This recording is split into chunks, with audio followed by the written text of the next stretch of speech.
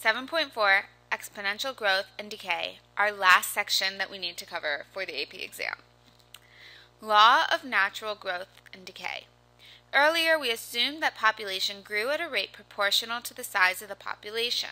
This assumption applies in many other situations as well. For example, the mass of a radioactive substance decays at a rate proportional to the mass. In general, if y at t is the value of a quantity y at a time t, and the rate of change of y with respect to t is proportional to the size y at t at any time, then we can say that dy dt equals ky because it's proportional to the y, where k is a constant.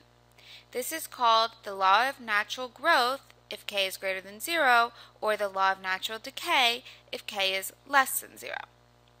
If we have dy dt equals ky, now we can solve it as a separable differential equation based on what we learned in the last section. So we have dy dt equals ky, get all the y stuff on the left, and everything else on the right. And so now we'll take the antiderivative of both sides. The antiderivative of 1 over y is just ln absolute value of y. The antiderivative of k, constant kt plus c. And so we do e to both sides. We're left with the absolute value of y equals e to the kt plus c, which is the same thing as e to the kt times e to the c. So we can say y equals a e to the kt, where we let a equal plus or minus e to the c. Note, this means that a is the initial value of the function, or y naught, which we've seen before. And so population growth, what is the significance of the proportionality constant k?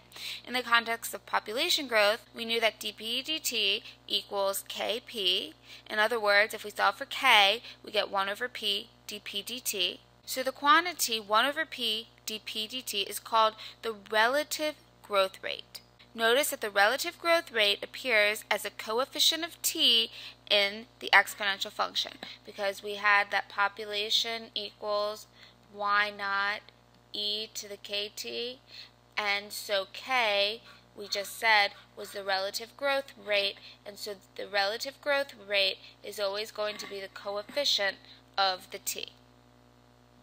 Example 1. Assuming that the growth rate is proportional to the population size, use the data to model the population of the world in the 20th century. What is the relative growth rate? How well does the model fit the data? So let us just let year 1900 be our initial year. So let t equals 0 correspond to 1900, so that we say that the initial population is 1650, because they told us that the initial population is 1650. So then we have dp dt equals kp, means that the population after 2 years is y naught, which is 1650, e to the kt. So let's just pick another point. And I'm just going to first pick this year. So in the year 1950, our t is 50, so the point is 50, 2560. Don't forget, the year is 50 because we let t equal 0 correspond to the year 1900. And so then we would get y equals 1650 e to the k, and our t is 50. And so now just divide both sides by 1650, and we would get 2560 over 1650 equals e to the 50k. Take the ln of both sides, so you would just be left with 50k equals ln 2560 over 1650. And then divide both sides by 50, and if you do it on your calculator, you should get 0.0087846, And so we can say that P of t equals 1650 e to the 0.0087846 t. And what is a relative growth rate? Remember, we just said that was K, and so that is 0.88% per year about. So that's how much it's growing per year at a rate of about 0.88%. To see how well it fits a model, just graph the actual data points, and we'll also look at the model that we just found, which was 1650 e to the 0.0087846 t. And we see that the predictions become quite inaccurate after about 60 years. So we might try to improve the model by using the population at 1970 as our point instead of using 1950. Remember, to do this, we chose this data point, so let's say we choose this data point instead to try and make it better, since we want more accuracy after 60 years. And when we do that, if we did the same procedure, you would get a K of about 0.0115751, and you see that this model is more accurate after 1970 but less accurate before 1950. So that's just a comparison, and this would mean what? This would mean that our relative growth rate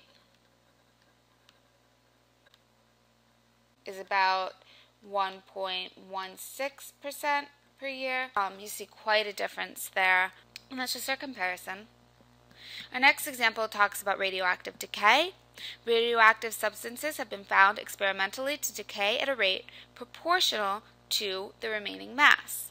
Thus, the amount m of t can be expressed in terms of the initial amount, m naught, by m of t equals m naught e to the kt, and you'll see that this looks exactly like population growth. And we can express the rate of decay in terms of half-life, the time required for half of any given quantity to decay. The half-life of radium-226 is 1,590 years. A sample of this isotope has a mass of 100 milligrams. Find a formula for the amount remaining after t years. We know that m of t is going to be the mass of our 226 remaining after t years. And dm dt is just Km, with the initial mass being 100. Okay, so this is just like population growth so far. So we know that m of t equals m naught e to the kt, and m naught was 100 e to the kt. And then they tell us that the half-life is 1,590 years. Since the half-life is 1590 years, we know that the mass remaining after that time is 1/2 of the initial amount, because it's a half-life. So we know that after 1,590 years, we only have 50 milligrams remaining. And so now we can say that 50 equals 100 e to the k, and our time was 1,590. And so we have 1/2 equals e to the 1590 k. In other words, k equals 1 over 1590 ln of 1/2. And don't forget that ln of 1/2 is the same thing as negative ln of 2, and I just say that in case this is another one where the multiple choice problem doesn't have the answer that you're expecting. So we could also say negative ln 2 over 1590, just as a little reminder. We can say that m of t equals 100 e to the negative ln 2 over 1590 t. In part B, it says find the mass after 1,000 years, correct to the nearest milligram. And so they want the mass after 1,000 30,000 years. And so we just have the initial m naught e to the k, which we just found, t, and our t in this example is just 1,000. And so we put that in our calculator and we get about 65 milligrams because they asked us to do it to the nearest milligram.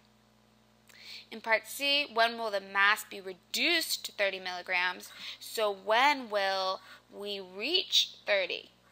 30 equals 100 e to the k, and we want to find the t such that the mass reaches 30 milligrams. So divide by 100.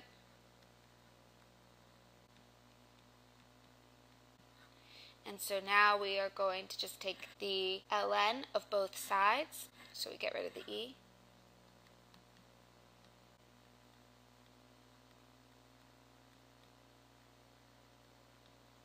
T is equal to negative ln 0.3 times 1590. I'm just multiplying by the reciprocal, and I have the negative from here, over ln 2. And that is about 2,762 years.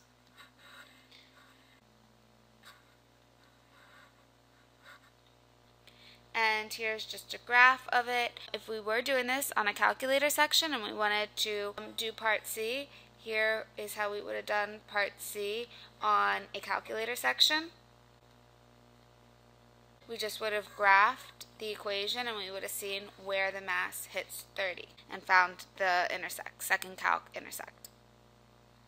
Newton's law of cooling states that the rate of cooling or warming of an object is proportional to the temperature difference between the object and its surrounding. If we let T of t be the temperature of the object at time t and Ts be the temperature of the surroundings, then we can formulate Newton's law of cooling as a differential equation. So we're saying that it's proportional to the difference between the object and its surrounding, between the object and its surrounding.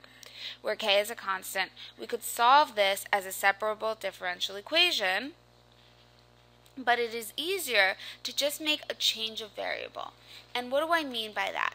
Well, I mean, let's go ahead and let this t minus ts, this difference, just be some y. Because t of s is a constant, then y prime is just equal to t prime because the constant just drops off. And so the equation just becomes what we've seen before, dy dt equals ky. We can solve this for y and then find t, just like we've done before. Don't worry if it doesn't make sense, this example will. A bottle of soda at room temperature, 72 degrees Fahrenheit, is placed in a refrigerator where the temperature is 44 degrees Fahrenheit. After half an hour, the soda has cooled to 61 degrees Fahrenheit. So after half an hour, let's just do it in minutes, after 30 minutes, we have that the soda has cooled to 61 degrees Fahrenheit. What is the temperature of the soda after another half an hour? So we want to basically find T of 60 here. So in example A, instead of saying that the initial temperature is 72 degrees Fahrenheit, we're going to say that the initial, y naught, is 72 minus 44. So that's what I was trying to say in the last example. That's just the difference between the surrounding temperature and where we were initially. Okay, so this is going to be 28. So we're going to use that as our initial, and that's the only difference in the way we do these problems. So we have dy dt equals ky, and we know that y naught is 28, so we have y of t is equal to y naught e to the kt, which is just 28 e to the kt. What else do we know? We know t of 30 is 61. So since t after 30 minutes is 61, we know that y of 30 is just the difference between that temperature and the surrounding 44, which is equal to 17. So now, in order to do this problem, we can just say 28 e to the kt, now we're at 30 minutes, is equal to 17. And so we have e to the 30k equals 17 over 28. In other words, k equals ln of 17 over 28 divided by 30, or approximately negative 0.0163. And since we're cooling, we definitely want a negative here. That makes sense. Therefore, y of t is going to be equal to 28 e to the negative 0.01663 t. Now, we're not quite done because we need to say what t of t equals. And so remember that we had subtracted off this 44. So all we do is we say t of t equals 44 plus what we just found. And that's how we do it. However, they asked us what is the temperature of the soda after another half an hour. So what was t of 60? T of 60 is just going to be 44 plus 28 e to the negative 0.01663 t, which is 60 in this example, which is about 54.3 degrees Fahrenheit. In part B, how long does it take for the soda to cool to 50 degrees Fahrenheit? Well, I'm just going to go to the next slide here to solve my equation because I ran out of room. And so I want to know, when does it cool to 50 degrees? And so my equation was 44 plus 28 e to the negative 0.01663 t. When does that equal 50? Well, let's subtract 44. 6, and so divide 6 over 28. And so then take the ln of both sides. So we have t is equal to ln 6 over 28, and then I had to divide by that.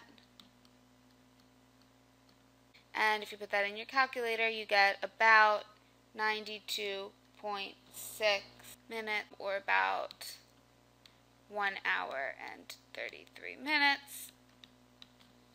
And then just trying to analyze this, what do we see here? We see that the limiting temperature is 44 degrees, and so we can kind of say that the limit, as we go off to infinity, of t of t equals the limit as t approaches infinity of 44 plus 28 e to the negative 0.01663 t, which equals 44 plus 28 times e to the negative t, as we go off to infinity, is going towards 0. And so we see that that does actually equal 44, so that makes a lot of sense. And that's it. That's it for our final section.